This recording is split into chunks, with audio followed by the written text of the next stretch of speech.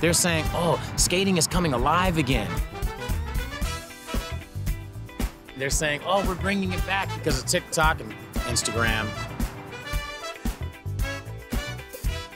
And it's just not true. Technically, black people have been skating in rinks for years.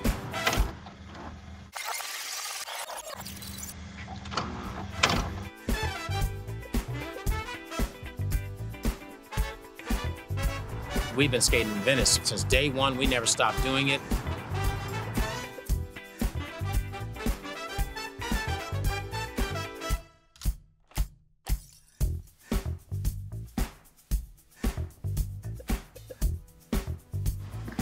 My name is Makita Easter. I'm an arts reporter at the Los Angeles Times.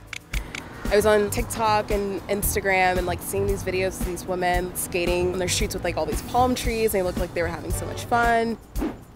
I was immediately like, I want to do that myself.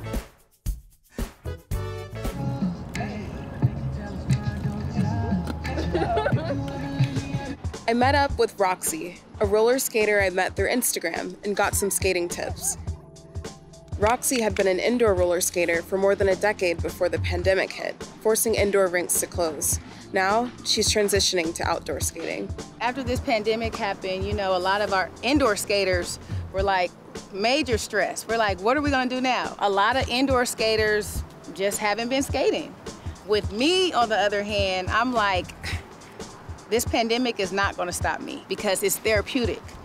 It's a stress reliever. So I'm like, I can't just stop skating. It's just not me. And what are like some of the essential moves that if you're learning to skate and you want to skate with a group of like Cali skaters, like what should you learn? It's a lot of them. We have this thing called sliding. You go to one end of the rink to the other. We do, it's called slow walk. It's called downtown. The move that I most want to learn is called the downtown. It's kind of like this grapevine step where you step over and behind. It's actually a line dance. So whenever you're at like a big roller skating event, a big group of people will do this move in unison. I really want to join the line. Like that's my goal. I think it's blowing up just because it's the new thing, they say. Skating's been around for decades. It originated from the black people. We should have credit where credit's due. Black culture and skating go hand in hand. This journey of like me learning to skate and then learning like the history of roller skating as it pertains to like the black community, it's been really cool to learn. To learn more about the history of outdoor roller skating in LA, I met up with James Rich, AKA Buck Wild. He began skating in the 80s at Venice Beach alongside a group of primarily black skaters who gained global recognition for their dancing. They still meet up to skate every week. We had been arrested for skating because our music sometimes were too loud, or they were coming up with any excuse whatsoever to stop us from being able to have this fun because they saw a bunch of African Americans congregating in one spot and they felt this can get out of hand any second. And they were right. There were Bloods and Crips and all of them, but when they came to this skate area, it was almost like they dropped the flag. You didn't see a bunch of gang violence right there. All you saw was people coming together to just have a great time. But the police didn't believe that. I say, you know, if you're curious about it, try it. You might like it.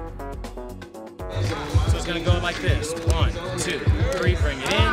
1, 2, 3, bring it in. 1, 2, 3, other side. 1, front side, back, middle.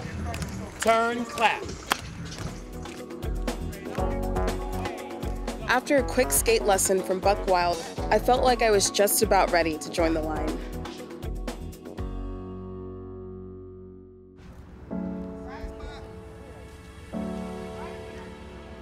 Right here. I started Roxy's Backyard Skate Boogie on my birthday. My birthday was July 11th. Since everything was shut down, we all met here. I had my little speaker. We were out here like all night, and I'm like, you know what? I want to keep this going.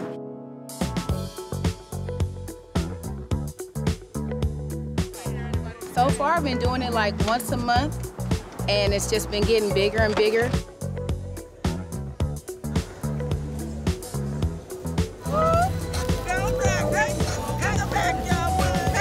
Skating is about unity, coming together.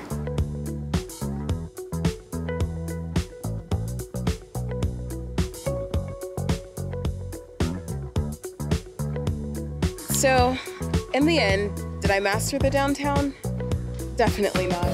But I was able to keep up with the group, at least for a little while, which was more important. Many of the skaters I talked to said skating was their outlet or form of therapy. And after skating for a few months during these chaotic times that we're in, it makes sense.